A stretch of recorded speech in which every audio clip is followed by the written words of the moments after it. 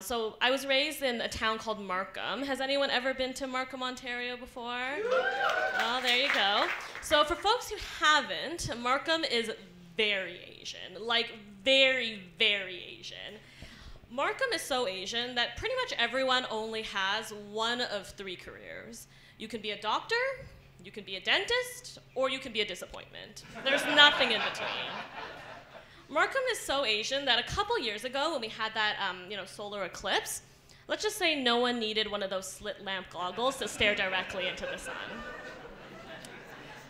Markham is so Asian that you can pretty much tell when you're getting close to where Markham starts because the quality of the driving takes a dramatic dive off a cliff. It is really that bad.